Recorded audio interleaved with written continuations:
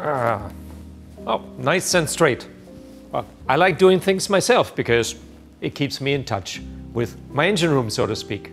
But what do I do with this drill now? It's an expensive piece of equipment that I rarely use. Most of the time it's just sitting around doing nothing.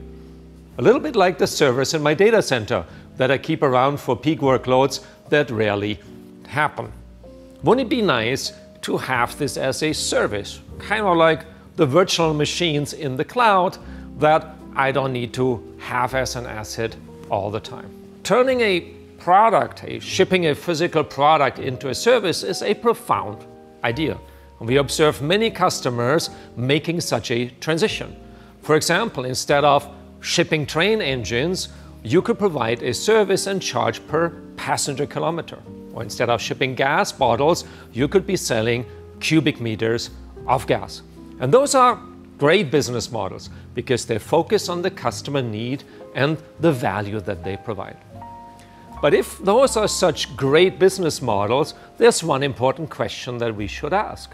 Why didn't we do that already 30 years ago? And there's a simple answer. We did not have the technical capabilities. In a services model, downtime is now your problem. If the drill is broken, no holes will be drilled and no pictures will be hung, and you won't get paid. And you cannot sell the customer a new drill.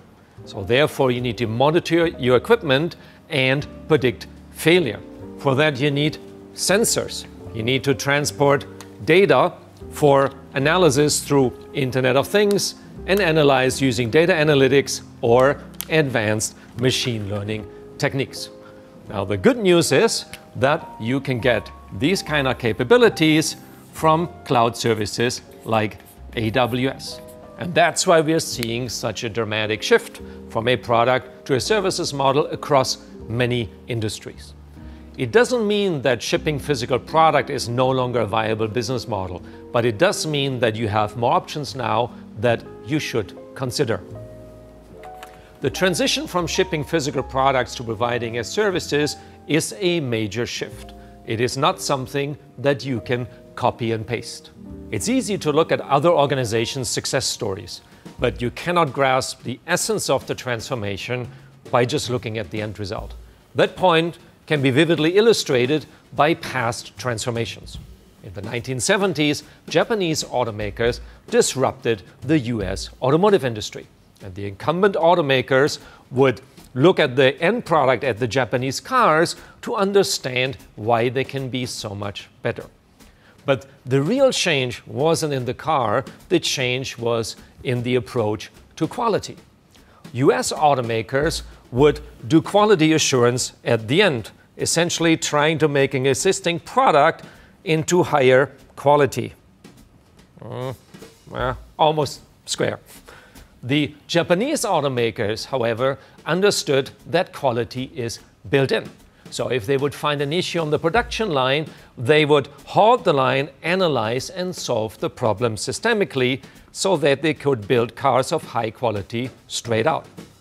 But the difference between the two cannot be seen in the product.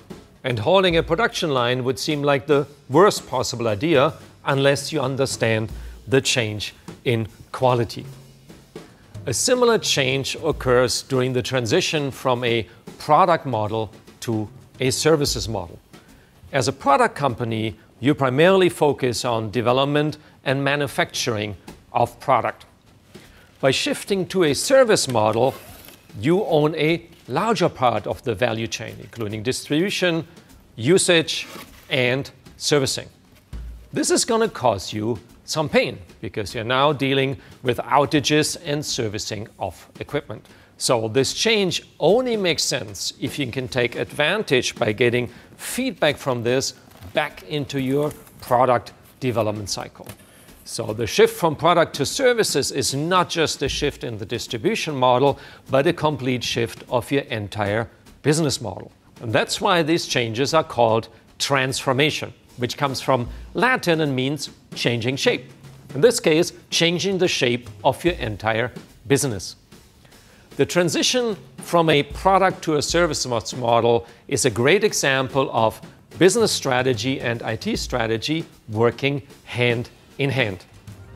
Traditionally, IT strategy follows the business strategy. And that makes sense because IT supports the business.